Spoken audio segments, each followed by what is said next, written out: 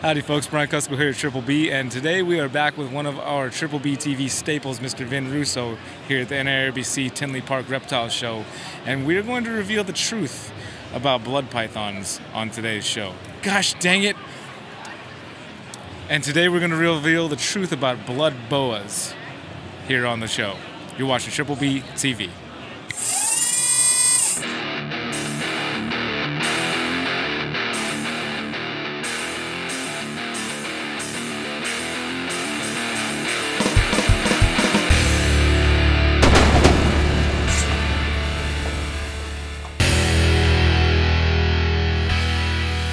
Well, Vin, as we were just talking with your lovely apprentice over here, you are a staple on this show when we come to the Tinley Park. Or any show that I see you at, I'm pretty much going to stop you and be like, hey, we should do a show. You think? I can't take this seriously. All right. Yes, I think so. You're the first person to crack. It's all right, though. Hey. You're also the first person to bite it. He's going to try and bite me, man. All right, go ahead, continue. I'm good. I'm good. I got it out of my system. It's funny because the other people I've interviewed so far are like kind of green to this, like to an interview with me. Right, and I put this in their face, I think maybe. And they think it's normal. Put a dinosaur in somebody's face, right? Right, because they don't know what to expect, I guess. Right. You're like, this has never happened for you. Right. But we've done this a bunch of times. This is the first time I shoved a T-Rex in your face. You usually get the fuzzy thing, right. I was trying to be more mobile, like old school, running around, but That's a good idea. Yeah, it works. It's a good idea. Well, as we just spoke, one of the things I'd love to do with you is show some blood boas, because you post pictures of them, and people are just believing that it's fake or altered or doctored.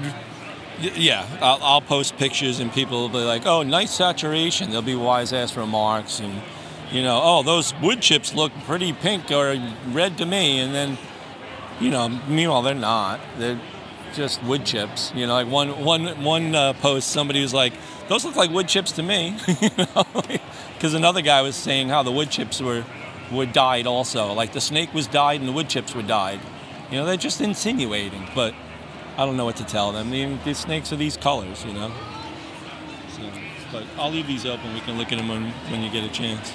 Oh, well, I'll shoot some B-roll afterwards, so you can talk about it. You can pull some out now, and then I'll shoot the B-roll afterwards, and we'll get... But what I'm getting at is, it's really hard to take a picture of a snake and put it online and say, this is representative of what this is, Especially a snake that's red, because the lighting makes a lot of colors change, like sometimes things are brighter, sometimes they're lighter, sometimes they're orange, sometimes they're red. Some people don't have some people are literally colorblind.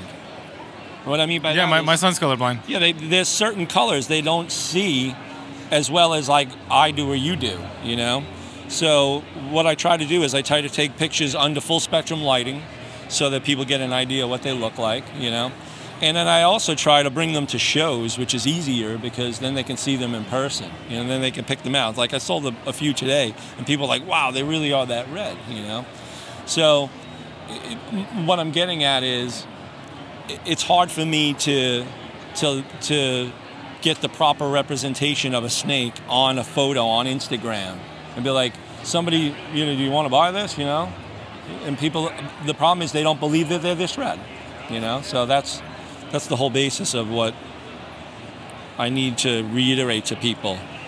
Can I ask you what you're shooting with your camera? Like, what kind of camera are you using? I'm using the state-of-the-art iPhone.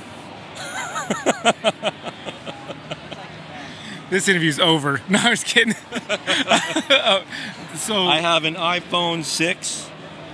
No, I just use an iPhone.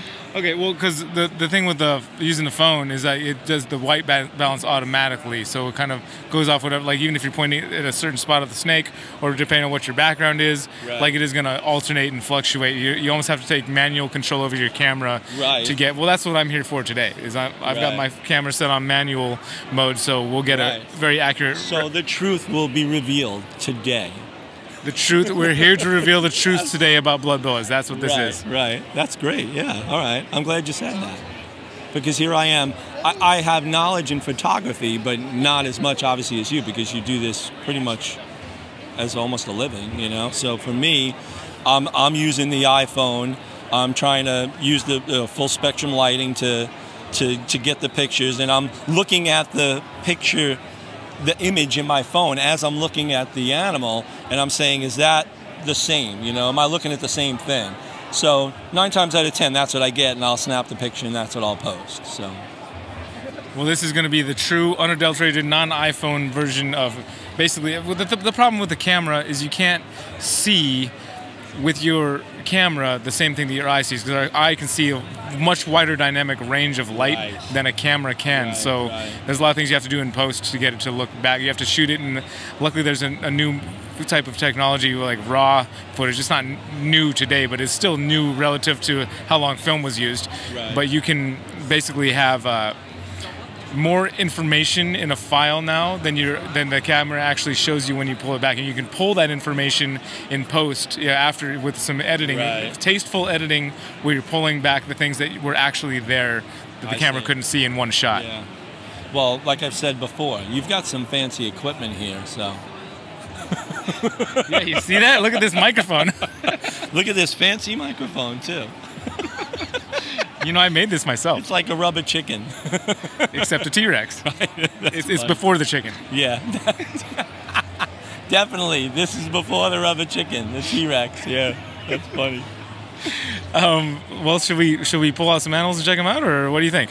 Yeah, and there's also one other blood boa thing that I want to look at too.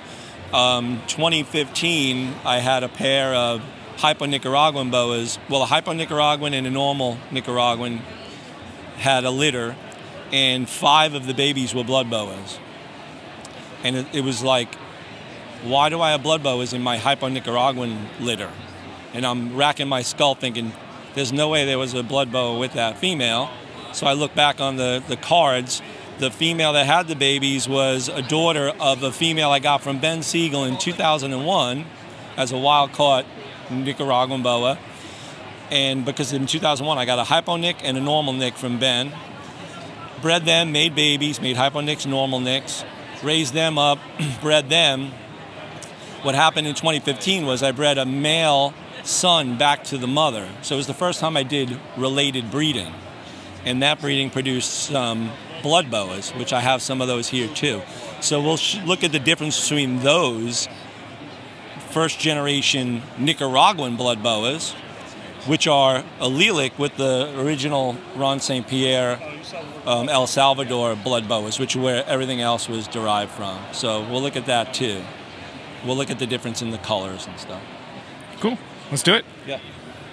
All right. In addition to the blood boas, you got something else that popped up in your breedings. Yeah, another serendipitous pop-up was I've been breeding black short-tail pythons for a long time. My brother and I brought in a shipment of them in 1991, I think it was, or 92, something like that. Tracy Barker purchased most of them from us, and then years later I ended up getting some back that she had produced. And so I've had the line a long time, and I've been breeding them probably about 10, 15 years now, and this year was the first time I bred siblings to each other. And the whole litter hatched as these little stripy looking black Sumatran short-tails. I posted it online, and another breeder said, oh, I had those too 2 years ago. And he had said that somebody else had one years ago when they first came into the country in the early 90s, and he called them tuxedo phase. So I had a litter of tuxedo phase, and I brought some today, but it's a cool thing, you know. At first everybody's like, oh, it could be incubation temperature, but my incubator is very state-of-the-art. It's got alarms if it gets too hot, too cold. It's got fans inside. None of the fans were broken ever. And I've hatched short tails in that incubator for 10, 15 years now, and there's no deviation in the temperature. I set it at one temperature and that's it. So it definitely wasn't temperature manipulated to get those. Plus somebody else did it once before too. So it most likely is a genetic trait. Whether or not it's dominant or recessive, I don't know. We'll see what happens. But I brought some of those today too. which is like a new morph of Sumatran short tail, which I think right now the only other morph is a caramel albino. So this might be something newer for people to look forward to in the future. And I have a feeling that when they breed together, they might make something pretty cool, you know? We'll see, I got time. So I brought some of those, we'll look at those too.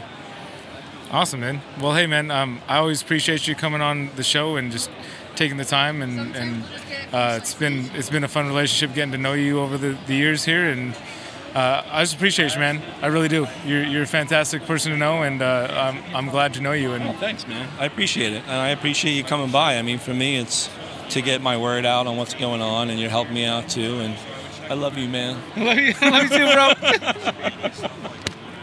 Thank you guys for tuning in today to the show. I hope you learned a little bit more about blood boas and just some of the cool projects that Vin has been pioneering for the last long time. As we always do with our guests, tonight we'll be having a Zoom call with Vin. There's a link down in the description if you want to join us for that.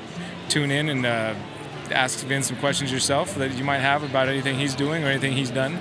And if you'd like to do that, again, the link is down in the description. If we don't see you there tonight, then we'll see you next week right here on Triple B TV. Y'all take care.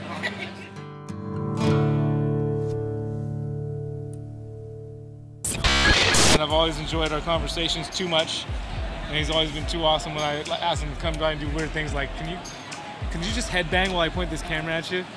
He's always game. He's always down. Howdy, folks. Brian Cusco here at Triple B TV, and oh no, that's not how I say it. Come on, T-Rex. There we go. Don't look at me.